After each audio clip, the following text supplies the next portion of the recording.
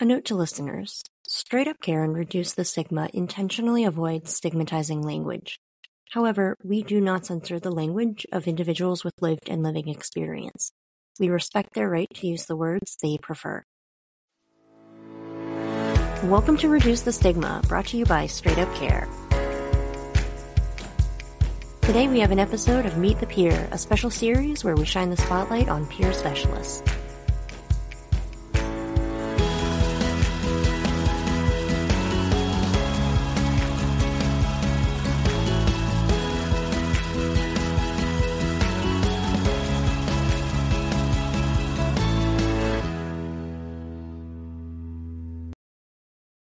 I'm your host, Whitney Menarcheck, and on this episode of Meet the Peer, we have Roger Crouell, Jr., a certified peer support specialist in North Carolina.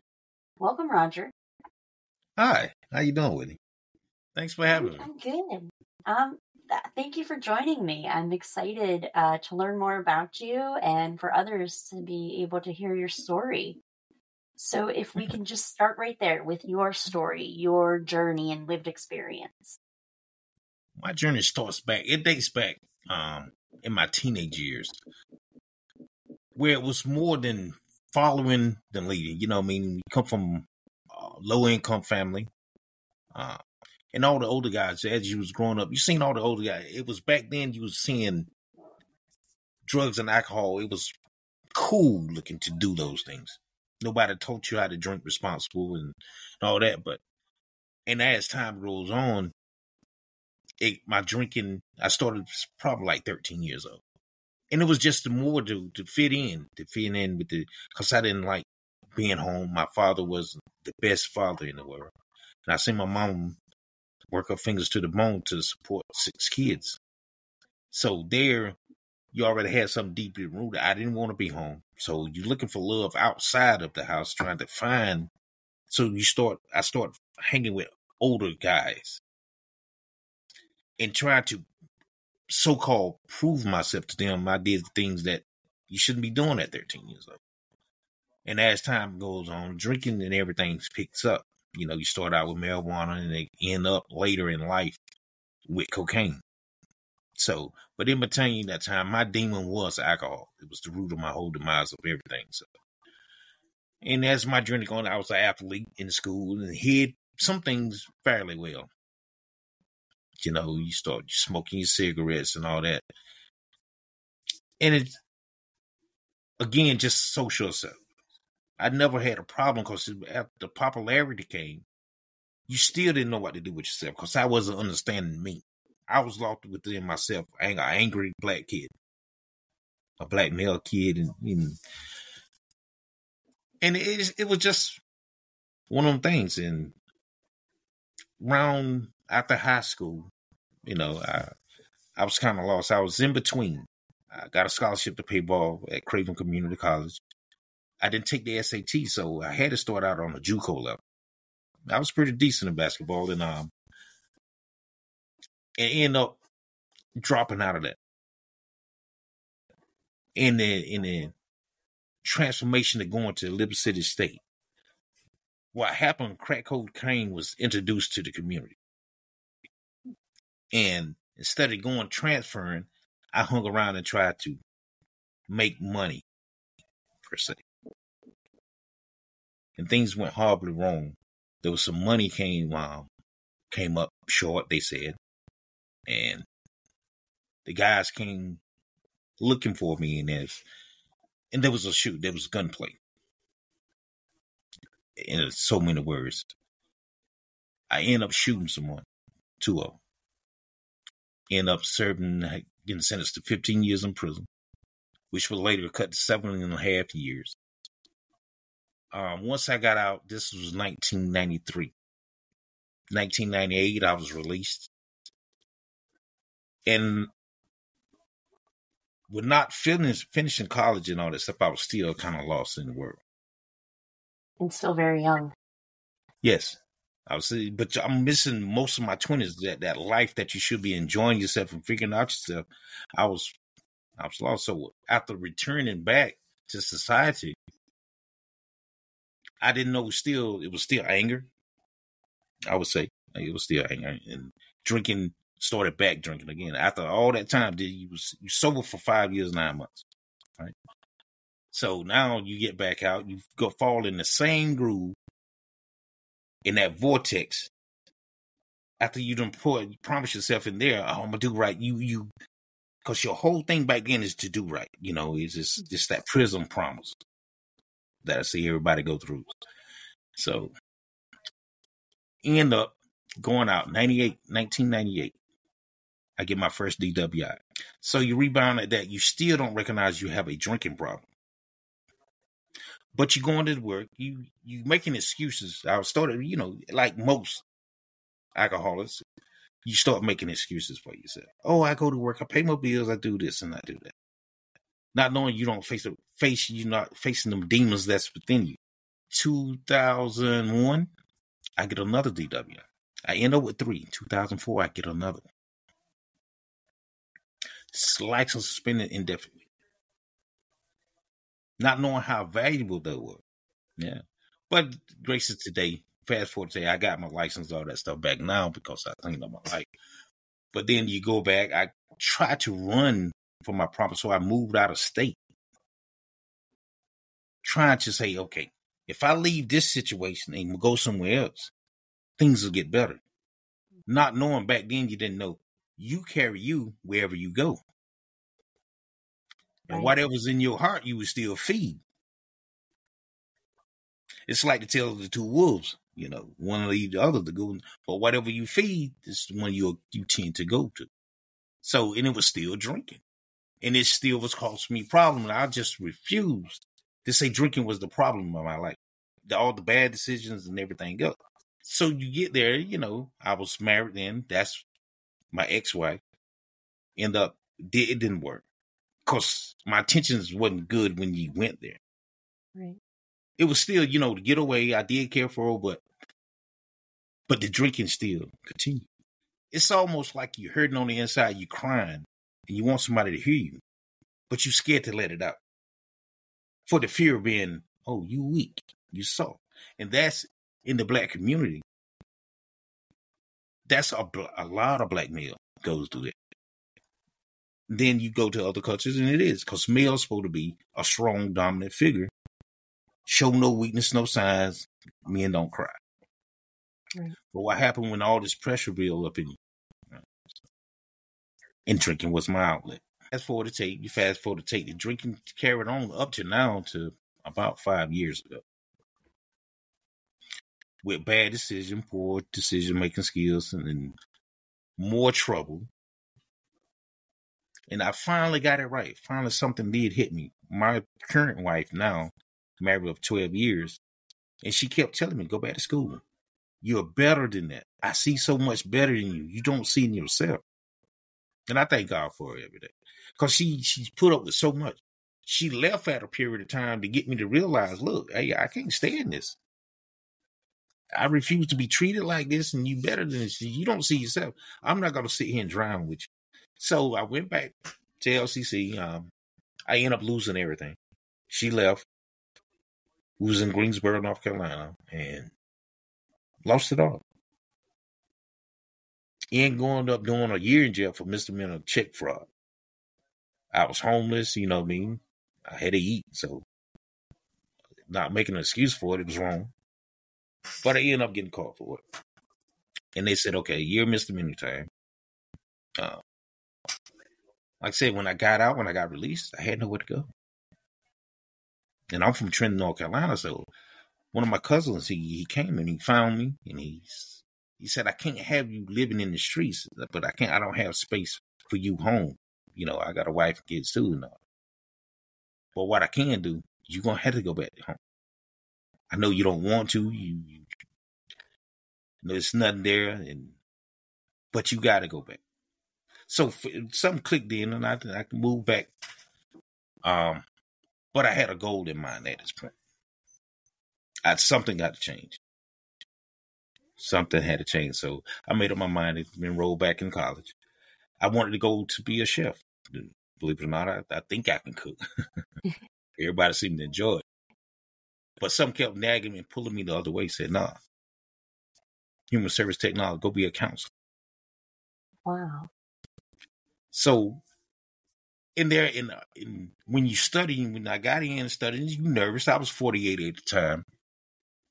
So you're 48 years old, going back to school. So you done missed a lot. You've been removed from education for this period of time. So it was a scary thing, but I did it. I had a goal. I had something to do. I got to get the other side. I got to leave this past alone. I got to keep running from things, face your problems, and go.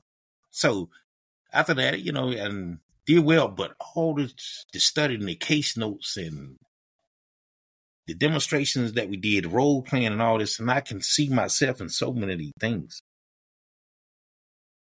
So many. And it was unbelievable. So after I graduated, my wife threw a party, a birthday / graduation party. It was around May. My birthday is like May 26th. So Memorial Day, graduated at the top of May. Something just, and it came to me, see, all this time, I know we don't talk about higher power. We say higher power, but God, it's all of a sudden you begging him all the time. Please release me from these demons, these things that I'm fighting. And people tell me you're great. You just don't see yourself. Once you get yourself out of the way, watch what God will put in your life and do for your life. So at the birthday party, I took one last drink, and that's been it. So the moment you graduated was the moment that you also moved into your recovery, it sounds like. Mm-hmm. That's incredible. And so you're a counselor and a peer specialist. Yes. Obviously, those two are very similar. I mean, they're both about helping people through difficult times. Peer specialist has the perspective of that lived experience. What led you, once you achieved the counseling program or completed it, what led you to also want to go and become a certified peer specialist? Go back and get the ones that's lost. Like you said, there's similarities, but we kind of walk them through it. They're struggling. They're not at that point they really want to give anything up. But you just walk with them and let them know, hey, I've been there before. And you can kind of be an example to them. After they figure out, you build that rapport with them. And they start asking you the question, how did you do it? Right? How do you do it? So that's why I kind of went back for that one. It's more hands-on. You directly, you can see their pain. You can feel their pain. You've been there before. They cries. Right. Yeah, they cries. So, yeah, that's why it led me to it. And, I think there's something to be said also about in counseling, you try very hard not to let the power differential play a role, but it does.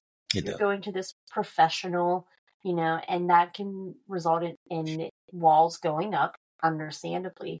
Whereas with a peer specialist, it's equal footing, right?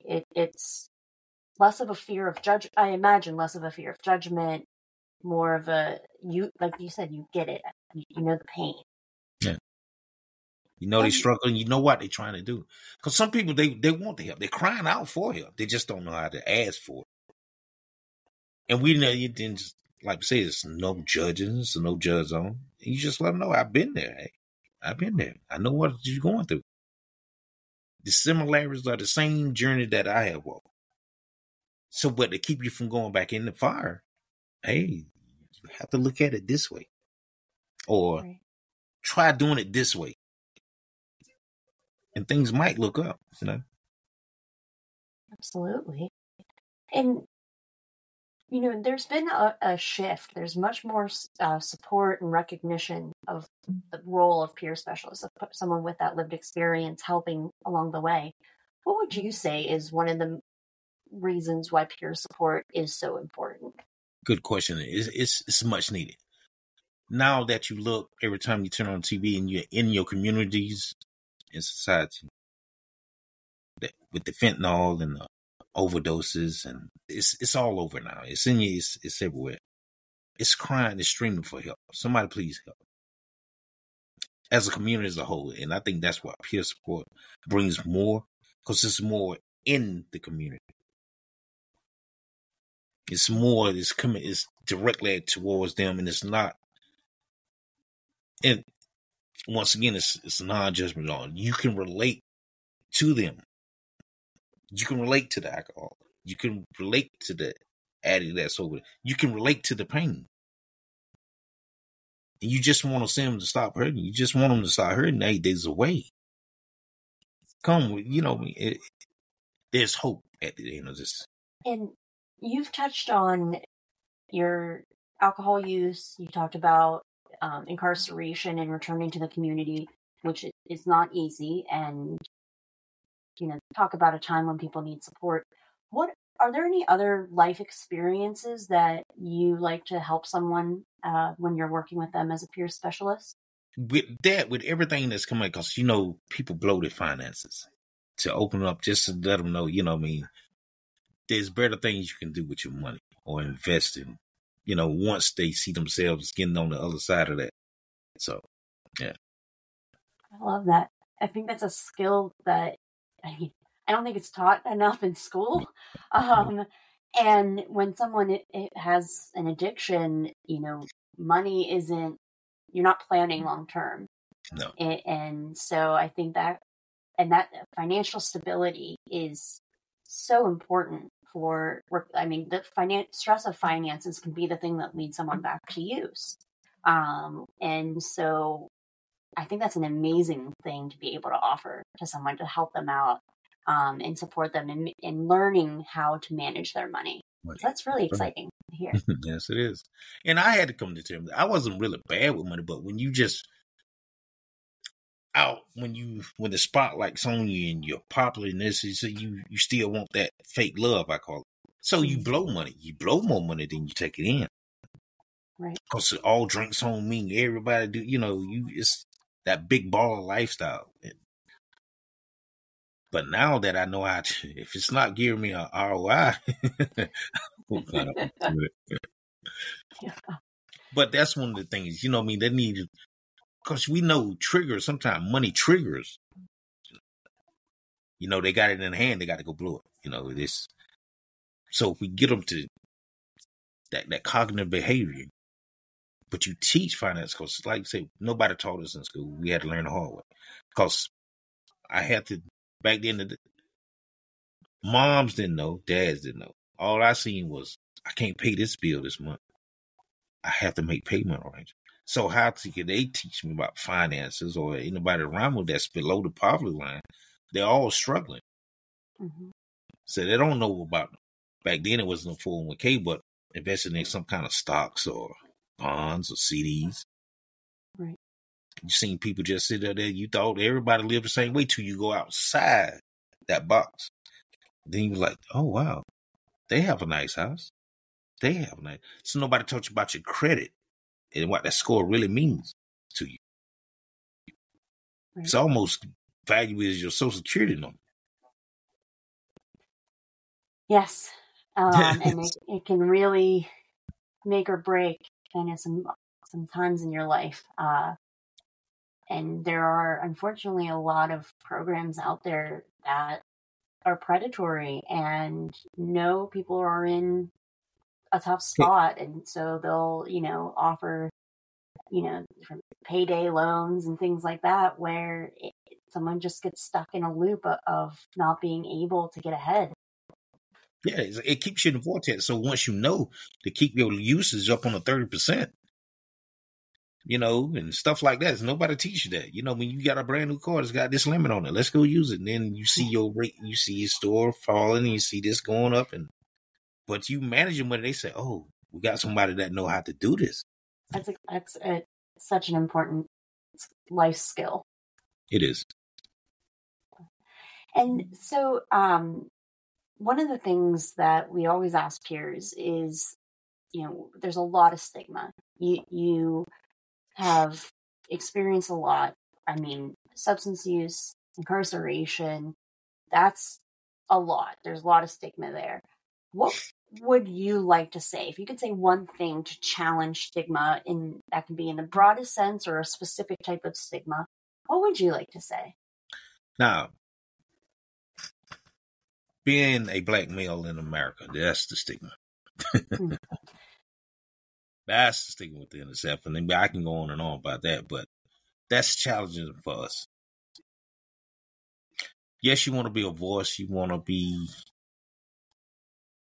but we got to learn as a people, you know, especially black males. We are targeted in some forms, but you don't want to put a bigger bullseye on your back. So for us, that's what it is. That's that stigma. It's just, we got to get over it. It's just being black in America, a black male in America. Right. And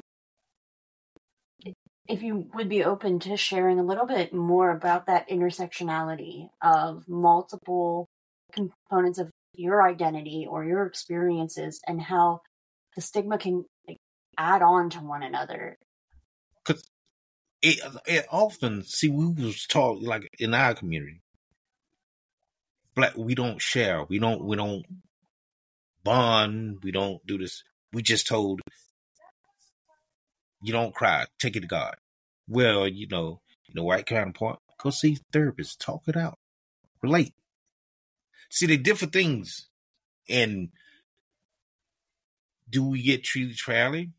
Probably not. We can say to have same education, same thing, everything else. But we kind of notice that it'll go to that, white counterpart. Other than that, it's a lot being a black male in America. You know, I mean, some people just don't believe it. They're like, get over it. That happened a long time ago. You can't really feel it till you live in it. So, outside of looking in, and it's more because if you look at the ratio until the opioid epidemic, the crack epidemic wiped out our community. Right. And I'm telling you, and it's almost, if you was on a conspiracy theory, looked like it was by design. Because now your age rate go up, the crime rate go up, your kids is less attended to, your black males, there are more black males in prison than there is in college. So if you look at the whole overall thing, yeah. And for anyone who is listening and doesn't know, the laws, the war on drugs that was initiated was, whether it was outwardly intentional or not, there was a severe discrepancy in how crimes involving possession and such were handled based off of what was typically commonly used by white individuals compared to commonly used by black individuals. And Yes. It led to the incarceration rates just skyrocketing. And so anyone who doesn't know, I encourage you to educate yourself on that, because that has contributed decades later to why there are still such health disparities. And what we can't overlook that. See, Whitney, thanks for broad. You know about this, so that's one of the things is being us. We got to keep up with current affairs and everything else. But when you see that kind of numbers stagger like that, it makes you think, wonder, hey, maybe they have a point here. Because as you spoke, a gram of crack versus an ounce of powder. Okay, you get a slap on the hand, you get 20 years in prison. Right. And then the impact, the generational impact. And you see what it has done. Yes, you go down. If I come out the door and you see drinking and drug selling, father's absent, mom on drugs, you defend the left for yourself. So the next thing you cling to as a male is your dope deal. Right. You seeing violence, you seeing prostitution, you seeing all this right in your front door stuff as soon as you walk out the door. So environmental, you're gonna probably end up a statistic too. You're gonna yeah, unfortunately. Yeah. It's saddening, and when you look at it, so it is. It really is, and that's why there has to be systemic changes and big movements. We can't just say, someone needs to pull themselves up from their bootstraps or whatever, because that's not taking into account their experiences or the lack of opportunities or the barriers because of things that could have happened long ago, but are definitely still happening today. Yeah, because when it's almost designed to make you fail, the obstacle just got that much greater. Right. And it doesn't help because they things that you can help yourselves out. But when it's almost designed for failure, now that's going to take a lot of discipline and a lot of I need focus, mental focus. Because if you got a kid got to fight to get to school every day, shootings, he doesn't see a dead body or a needle hanging out of somebody's arm before they can reach 13 years old. It's a problem. Absolutely. Yeah. And I would say, it didn't. Now people paying attention to it because it's in the suburbs. Opioids in the suburbs. You got soccer moms is now, and you don't want them coming down in the projects or in the hood. Right. So it's a difference. When people can talk on a level and realize things, then you can have conversations about this instead of just saying, "Hey, quit complaining, quit doing this." But it's real. You look at it; it's real. Absolutely. And there's people like to say addiction and things like that doesn't discriminate, which is true in the fact that anyone can become, but there is a discrepancy in the outcomes. We know that Black men are dying at a higher rate from overdose. Yes. And why is that? It's not because of who they are as a person. It's because whenever they go into an emergency room, they get different care. And that's not okay. And so we have to look at it and make sure that we're taking into account whatever is going on, that we need to eliminate those barriers and give each person the best opportunity while taking their experience into consideration. It is. Because we all human beings. You know what I mean? That's a human. That's a human being. I'm a human being. You're a human being. You know what I mean? So once we get over that little piece, you know what I mean? Because it is. Addiction doesn't care. It's undefeated. You don't care how much money you just can buy more of it. On a larger scale, they're going to make it plentiful so you can get it now. There's a lot of things happen when a kid is left haven't eaten for days, parents strung out on drugs. Some of them never come home, been murdered in the streets. See, that's that mental thing. That's mentally. That's why it's a lot of stuff in the communities is basically mentally. It starts mentally. You can't get over. You've seen some stuff you can't unsee, and some people can't get past that. So if we try to give everybody a shot at something to be something, a child haven't asked for this unless the parents she was born addicted or she was born addicted. We need to give them a helping hand somewhere. Right. And then that parent that's the addict need to look back and say, this is the young person that you're caring for. You can't do it in your state.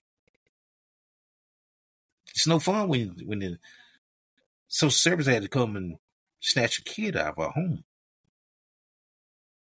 Now you got to look at that. People in foster homes. See, now they angry. Why nobody wants me? See, when people use, I have noticed, it's to mask the pain. But it would never go anywhere until you deal with the pain. We know, you got to deal with it. You got to get it out. You got to talk about it and forgive it. Forgive them, forgive yourself, and move on. Yep, like you said earlier, you tried to move away, but it doesn't matter. Who you are goes with you.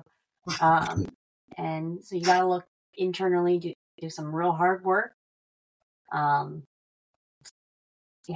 Because I believe now, when I do the group sessions and stuff, I often now mention about shadow work.